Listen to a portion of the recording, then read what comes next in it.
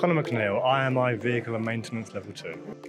Well, I knew that in Suffolk one that there is a big old garage with all the stuff you need to do anything you need in this course. And I already knew from past people that did go here, it was a very good course. So I thought I'd go into it and see what happens. And so far it's gone up to all my expectations.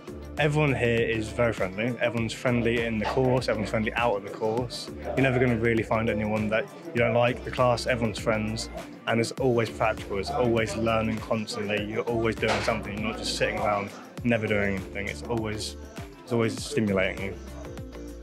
Well, an ideal day is I get to school and we're instantly underneath the cars, pulling out the engines, the alternators, getting all the fluid out. That is the ideal day, and most of the time that is what is happening. It's always keeping you on your toes. It's definitely helped my confidence and letting me engage with stuff a lot more.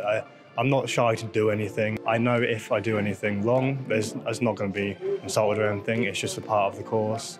If I do something well, you'll get praised for it. And I'm definitely more engaged in this course than I have been anything else in a long time. Just kept everything interesting. I definitely feel supported. There's teachers out there, there's everyone outside of the class. Even if it's something to do within the class, there's always people that can help you everywhere. I'm always supported with the people that I'm working with. They're always there to help you if any need's necessary. It's all wonderful. Well, you definitely have a lot more freedom. If you need help, they're going to help you. They're not going to stop you and stop the entire class just to help you. They will help you. The practical part of it definitely helps me enjoying the lessons and just enjoying it in general. Always been a big old thing about cars, and it's finally let me use that knowledge on a course that will benefit me in the future.